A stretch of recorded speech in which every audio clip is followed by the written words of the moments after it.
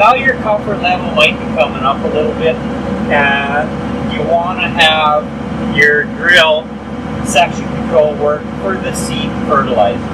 You don't want it to raise and lower the openers at this time, but you want to have it for the seed fertilizer. See, this is the auto section control mini view. We touch that. We have the SC off, so we can turn it on.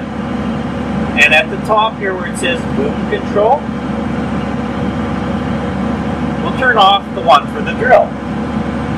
So we just have seed and fertilizer. This is the percentage of overlap we're happy with. I would have, of course, less overlap with my fertilizer than I have with my seed.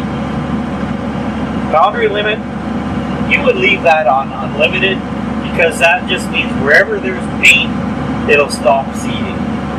Okay, so we have that same, as soon as we hit the master, down they'll go on the unpainted ground. You put our tractor in gear again and do a little pass, and then show you a cross pass how the sections will turn off. Start moving.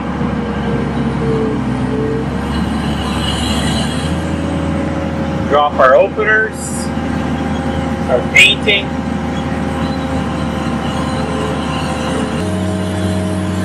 Now we're going to turn a tight corner. I want to release the packing force. We're still seating around the corner with very little packing force. We're going to cross where we've seated previously. I'll turn the packing force back on.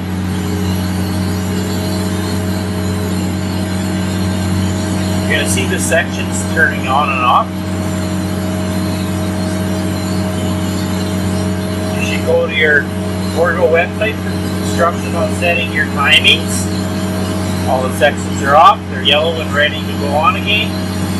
They'll start turning on again before we get into the unseated ground.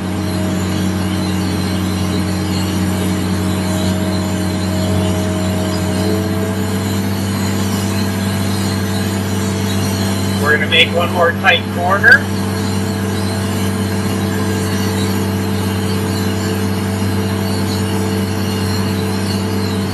I'm going to hit my slope button or my pack master on off.